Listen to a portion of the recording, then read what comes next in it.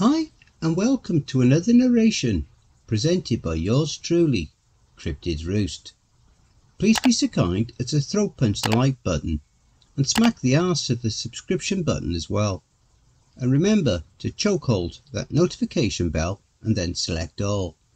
That way you'll receive all notifications each time I upload a new video. And by subscribing you will also be the first to see all of our new spooky creepypasta stories. I would like to reach out and say a huge thank you to those of you who have been supporting Cryptid's Roost financially with your sponsorship.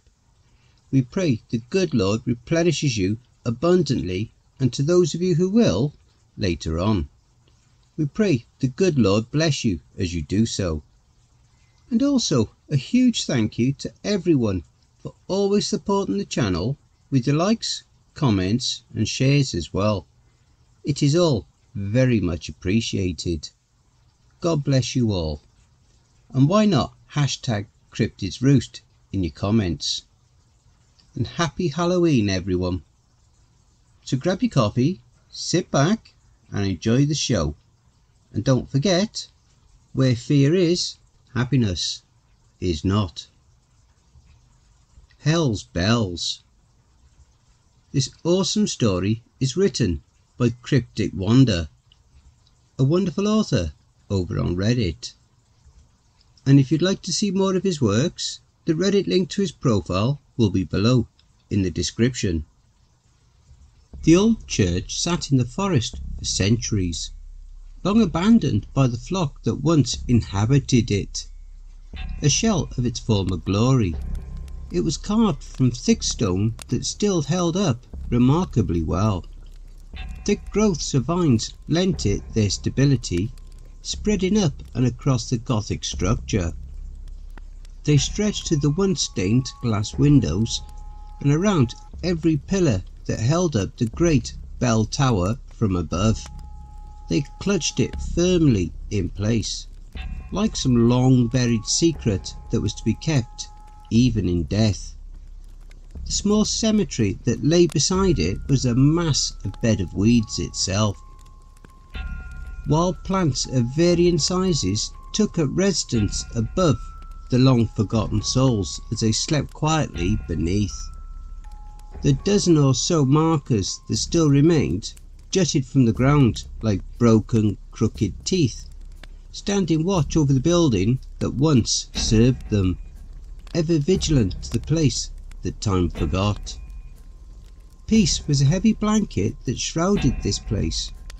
Whatever the reason for its desertion, whatever the alignment the site once stood for, nature was doing what it did best, silently easing its burden from the world. It was a Saturday night and the gang of hoodlums was at the arcade as usual, blowing whatever money they scrounged up or stole on video games. Kevin, who was the unofficial leader of the bunch, was the oldest at 20 years old. He was tall and muscular, usually using these features to his advantage. He and the others that accompanied had a reputation around town. Get in their way and you'd be sorry. The twins, Butch and Hope, were Kevin's younger siblings. Spineless little weasels they were, and while they lacked their big brother's size, they were just as mean. Picking fun at weaker victims was their favourite game, and they would team up on the unfortunate person feeding off each other's cruelty. Their entire family was spoiled, and their two friends that hung around them, Stephen and Tamika, were like maggots that crawled around their destructive activities. They would steal and sell bikes from children, force people to do things no person should have to do, and once they even shot a cat in the bottom with an airsoft gun just to make the owner cry. For the most part, Kevin and his gang were around. People knew to stay away. Calling the police was useless, as they wouldn't be doing anything provable by the time an officer arrived. Even if they were, it wasn't as though they would go away for very long. They would be back all too soon, meaner than ever, with a personal vendetta against you. Maybe an hour went by and their collective money was just about spent. They had already bullied the change out of everyone who was previously here and were starting to get bored anyway. They were about to go find booze money when Julie Mizrachi stepped through the door. She was in the 10th grade, and the few that still went to school knew she was a mouse of a girl, very quiet and usually kept to herself. She wasn't ugly by any means, however the lack of makeup, big round glasses and her aversion to anything contemporary had long since branded her a loser. Julie herself knew the grief the group of punks brought, as it was her cat that was shot last spring. She managed to get him to the vet in time, and after a very costly surgery he survived, though he was never the same after that. She didn't see them however, as she walked over to the quarter machine to feed a few dollars. As the coin spilled out the bottom, the sound brought Kevin's attention over to his new prey. "Hey, check it out. It's Julie Miss Ritchie," he said, smacking the back of his hand against Butch. "Haha, perfect timing. Let's go say hello," he replied, shooting a wink to his sister. The five went over and surrounded her, cutting off any hope of an exit. She looked up, noticing the shift in the atmosphere, and swallowed hard. "Hey Julie, how you doing? I like what you did with your makeup," said Hope. "I'm good, thank you, but I don't wear any," she replied with a nervous laugh.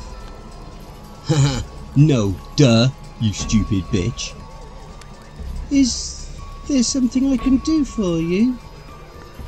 "Well, since you asked, you see, we're all out of money for the machines. We were kinda hoping you would be nice enough to share with us." As Julie struggled with how to respond, Butch reached out a hand to hers. He took most of her quarters and spilled the rest on the floor. The others greedily snatched them up, leaving the girl dumbstruck. "Yeah, no problem," she simply replied. "That's a good start, but we're gonna need more than that. What else can you do for us?" asked Kevin. He stepped imposingly close and leant his face down to hers with an ugly sneer.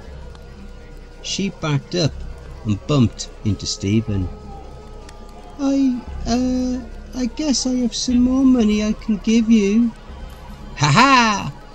She looks like she's gonna start crying," Butch commented in the back. Julie pulled out a Velcro wallet and searched through it for a $5 bill. Kevin saw the large wad inside and casually reached in to pull it all out. "Hey, that's my..." she started, but Kevin shot her a mean look, then resumed counting out the bills. In total there was $78 that he stuffed into his pants, tossing the now empty wallet to the ground. "Thanks, you're such a good friend," he said, walking away. They all gave her a sarcastic thanks as they made their way by, Tamika giving her a hard shove as she bent down to pick up her now useless wallet. She tumbled to the carpet and began to cry, all of them watching on and laughing before resuming their fun.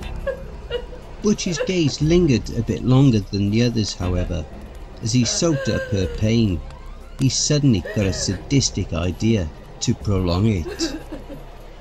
He ran over to Hope, who had just begun a new game of Galactica, and pat her on the shoulder.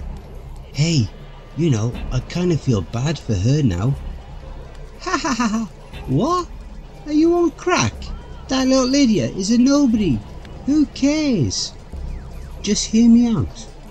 Maybe we should apologise to her and make a new friend. We can bring her with us, show her how to cut loose. Maybe she isn't as lame as she looks, eh? Hope gave her brother a curious look, but when she saw the shark-like grin on his face, she began to understand. Hey, yeah, that's not a bad idea. My brother, the bleeding heart, she mocked, mirroring his grin. Julie was wiping the tears off her face and was about ready to walk out the door. Butch ran up and grabbed her by the shoulder, making her quickly recoil. Hey, wait a minute, I just wanted to apologise. We didn't mean to make you feel so bad. Oh, don't worry, it's okay, she replied, attempting to give her cheeriest smile. Listen, we actually think you are kinda cool, and we were talking. After this, we're gonna go hang out and listen to some music. We would like you to go with us if you ain't too mad. Thanks, but I really should get going anyway. It's late and I don't have any more money. That's okay, yelled Hope, running over. We still have plenty of money, and maybe I can teach you a thing or two about beauty. Maybe get you a new style. What do you say? Please, it would really mean so much to me. Julie really didn't want to be around them any more than she already had been, but she had a hard time telling people no. On top of that, she seemed to genuinely want her company, so she reluctantly agreed. Awesome! Twins yelled, smacking each other's hand as well as Julie's. This made her smile and actually feel like she belonged a little bit. Wait over there for us to finish up and we'll get a move on, okay? Yeah, no problem, she replied with a smile. Time went by as Julie waited faithfully in the corner. Part of her wanted to just leave, but she couldn't stand the thought of being rude, even to these guys. It honestly didn't even bother her as much as it should, having to watch them play with her hard-earned money. In fact, as a glass half full kind of girl, she decided it was a good thing and was happy for them. In time, they grew bored and asked her if she was ready. She eagerly nodded, and they made their way into Kevin's van and off to the gas station. Kevin went in, leaving Julie surrounded by them. The radio blared some sort of rap. She was never into the genre and always found it incredibly awkward to be in its vicinity. Kevin got back in with a 30-pack of beer and a bottle of cheap vodka, all of which was all purchased with the remainder of Julie's money. Then they were all off once more. So where are we going? Julie asked. There's this cool little place up in the woods, just past Clifford Park. It's a bit of a walk, but well worth it, said Stephen. Yeah, it's supposed to be this really old church that was abandoned in like the 1600s or whatever. We like to hang out there and party, said Hope. You do like to drink, right? Oh, I don't really... Oh, come on. Are you really telling me you're not going to have at least one drink with us? After we've been so nice to you and got that bottle of vodka just for you? Asked Tamika from behind. No, I guess one won't hurt, she reluctantly agreed. That's a girl, yelled Stephen as his fist shot out and hit Julie in the breast. It was a little harder than playful and she flinched, making everyone laugh. Don't you need boobs for it to hurt? Joked Hope from the front. Butch proceeded to open up the 30-pack and hand one out to everybody. Julie took hers hesitantly and popped it open. The smell was awful, and she sipped what she could without throwing up. It was a miserable few minutes, and at last they pulled into the dark parking lot at the edge of the woods. "You barely took a sip, and I'm not going to let you waste beer," Kevin said, giving a suggestive glance back towards her. She knew what he wanted her to do, and pinching her nose, she drank as much of the can as she possibly could. It wasn't so bad without her ability to smell, but when she took her fingers away, she instantly retched up what she just swallowed. "What the fuck? All over my van? Really?" Kevin yelled. He and everyone else got out, laughing at her. "I'm so sorry," she tried to say while getting out herself. The taste that lingered in her mouth made her throw up once more on the ground. They all found this hysterical, and they laughed even harder when Stephen and Tamika threw mostly empty cans at her head. "That's disgusting. What did you eat? Dog food?" said Hope. "It smelled so bad. Better watch out, she might shit herself next," yelled Butch. "Aw, can't handle your booze?" Tamika mocked. "Don't worry, you'll feel better when we get to where we're going." "Yeah, but first you're going to clean up my van," said Kevin. "Do you have any napkins or—" "No, I don't have any napkins. What the hell do I look like? A waiter at Denny's? Just use your hands." She hurried over to the floor of the back seat and tried to scoop as much as she could out. When she was finished, she looked to Kevin for approval. "It's still soaked in there. Go ahead, use your shirt." Julie looked down and hesitantly pulled at the bottom of her white garment. She just couldn't do it though, so instead she struggled to pull at her sleeves. She managed to tear them off unevenly, but at least she didn't have to show them her body. This seemed to satisfy Kevin, and she dropped the soiled cloth to the ground. Despite there not being a cloud in the sky, it seemed to get darker. They made this walk dozens of times, however, so it was no large task finding their way. The walk was miserable for Julie, and it felt like the trail went on forever.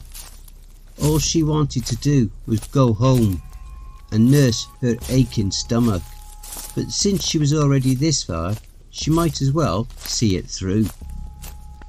The walk only took about 20 minutes, and a massive grey building finally came into view. It stood well above the tree line, commanding attention. Large stones littered the area in front of the gated cemetery, and a chill went down Julie's spine. It felt as if they were intruding upon a forbidden place, a taboo in which they were not welcome. The group trudged through the clearing without a second thought. Butch set a portable CD player on a stone next to the remaining beer and hit play.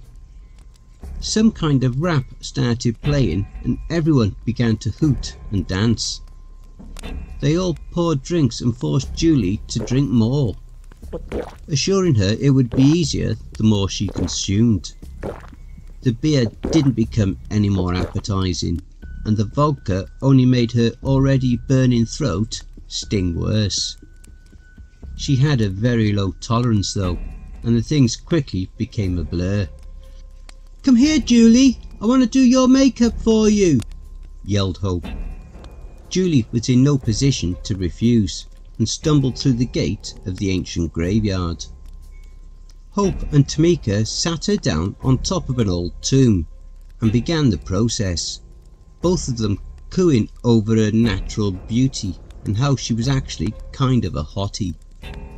10 minutes later they were finished. They both whistled and raved over just how amazing their work was. "Is it really that good?" Julie asked. "Are you kidding? You could totally have any guy you wanted right now," replied Hope. I know I'm not going to be showing you off to my man, said Tamika. Julie lit up upon hearing these compliments.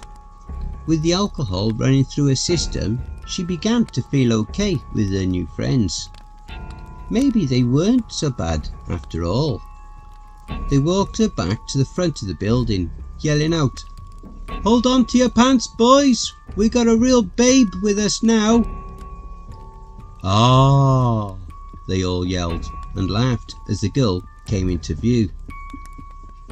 "That's a real good look for you, bozo," Butch called out. "I didn't know makeup could look so good on a piggy," yelled Stephen. "Take a look," said Hope, and she held a mirror up to Julie's face. White foundation plastered her face and thick blue eyeshadow caked all around her eyes. Her lips and cheeks were dramatically overdone with red, and written across her forehead were the words, "Slam Pig." The makeup ran down her face along with her tears as she cried. The optimism she had held for the group made her heart snap, and she quickly made her way back to the trail. She wasn't able to get very far, however, as a very drunk Kevin grabbed her arm. She screamed and pulled, but he was just too strong, and he dragged her over to the entryway of the ruined church. "Don't worry, little slam pig, I'll still give it to you." The others laughed and cheered as they followed him in through the rows of broken, rotting pews. A stone table on a raised platform stood at the end with an enormous wooden cross that had fallen lopsided long ago, and he dropped her onto it. He and the others ripped at her clothes. Each attempt to get away would be met with a hard blow to the face, or somewhere else on her body. When she was stripped naked, the guys took turns violating the poor girl.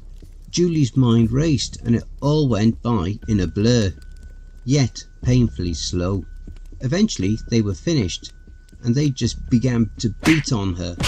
Fists, large pieces of wood and even heavy chunks of stone rained down, turning her face and her body into a bloody mess. She could feel bones no longer connecting to where they should, and she just didn't have the strength to roll away anymore. She could still hear them laughing at her misery, and a few horrible things about her being a slut, but she had no fight left. They were ready to move on with their night, but before leaving, Kevin took one of the stained chair legs and drove the jagged end into her stomach. Spitting in her ruined face one last time, he followed the others back outside. Julie lay on the cold slab, and with every throb of pain she could feel the life leaving her body. Through her broken thoughts, a voice came to the forefront of her mind. "You poor, poor girl." "I only wanted friends," she thought in response. "Such a shame. You didn't deserve this, my child." "Please, help me." "I'm afraid it's too late. The damage is done. There is something I can offer you, however." "What's that?" Even the voice in her head was becoming tired now. "Revenge. A promise that they will never again get away with their terrible deeds. All I need is your soul." "That sounds good." "Do we have a deal then?" "Yes, they raped me. They killed me. Don't spare a single one." "Done. Go now into darkness, my child. It is time to rest." "Thank you," was her last thought before everything faded away. Kevin's group was now outside, finishing off the rest of the beer and vodka. They were cheering about the misery they just inflicted upon the lonely girl, and didn't show a single ounce of remorse towards it. In fact, Kevin exclaimed that he was thinking about going for one more round with her. Then they noticed the sky. Dark clouds were rolling in faster than anyone thought possible. A harsh wind blasted through the trees as the rumbles of thunder boomed off in the distance, quickly getting louder by the second. They might not have cared too much and just left. However, terror now struck at the heart of each one. A deep clang rang out from above them as the old bell came to life. It would reverberate for a moment, then die into nothing, only to be followed up with another clang. Each new clang seemed to invoke a feeling of doom with every strike, and they finally saw why. The ruined body of Julie slowly walked out of the building.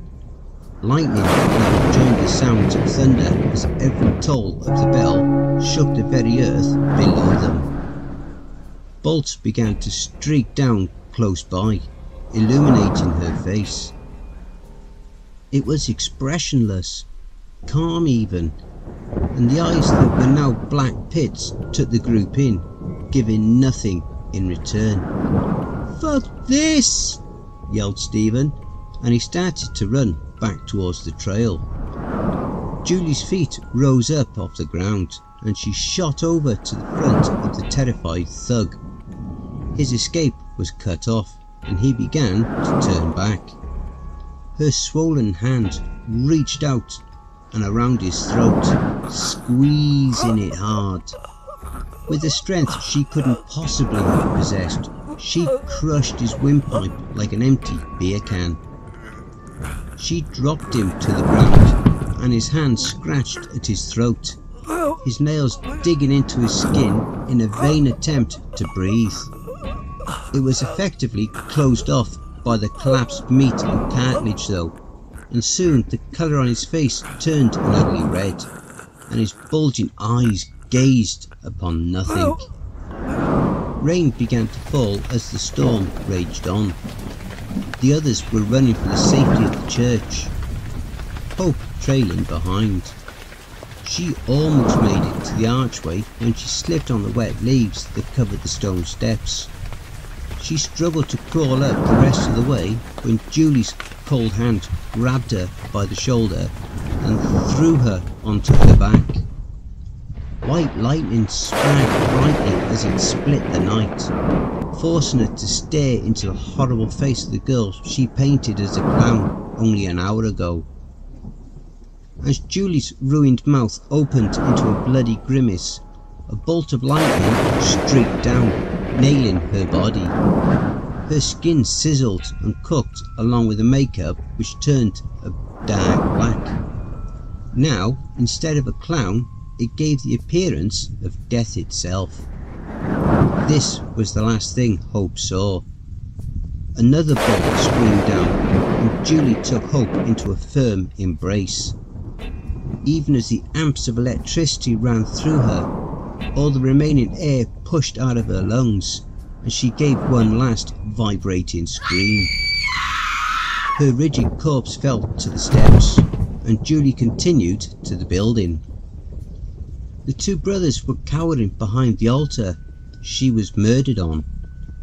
Her blackened body sailed through the church, leaving a trail of thick smoke in her wake.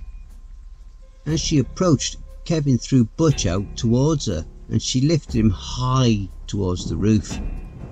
Kevin and Tamika watched on as his head got stuck between two large beams. She began to levitate back down, but grabbed and pulled his kicking legs with her. He screamed louder as the stress on his body increased, and that scream reached new heights as the skin on his neck started to rip away. Blood rained down as she gave one final pull, ripping the spine out of his back.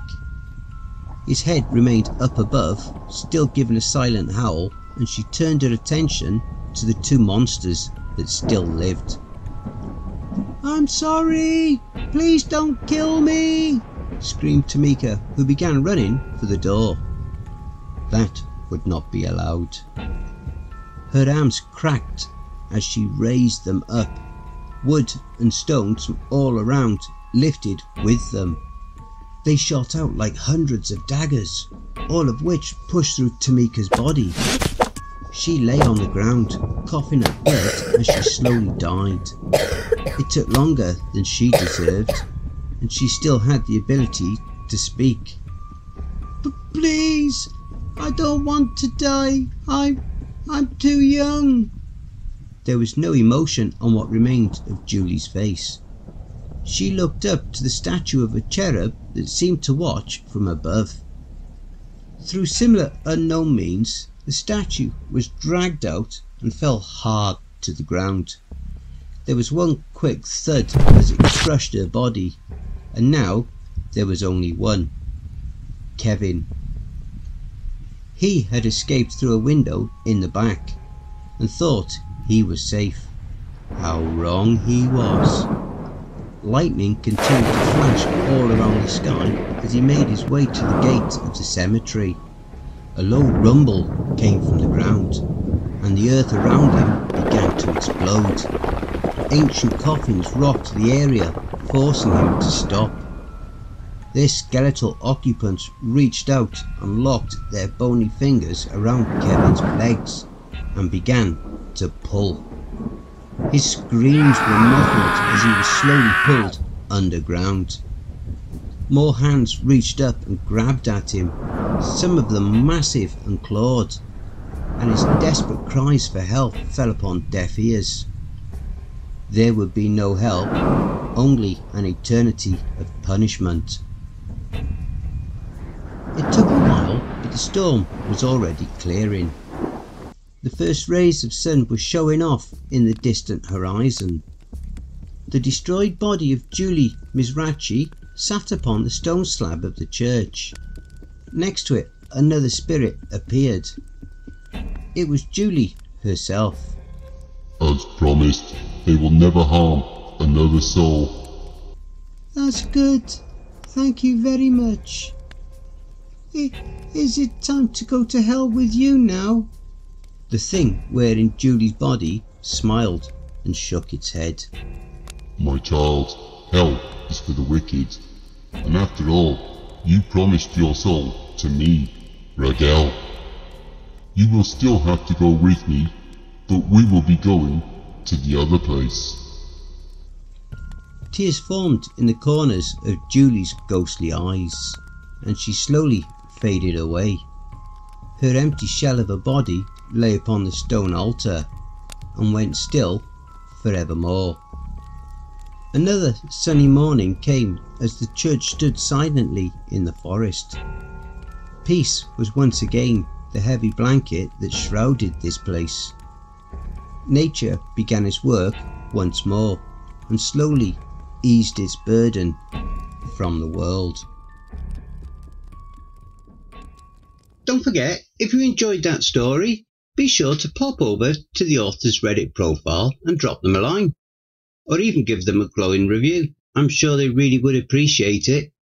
The link to their Reddit profile will be below in the description. Please be so kind as to throat punch the like button and smack the ass of the subscription button as well. And remember to tap the notification bell and then select all. That way you'll receive all notifications each time I upload a new video.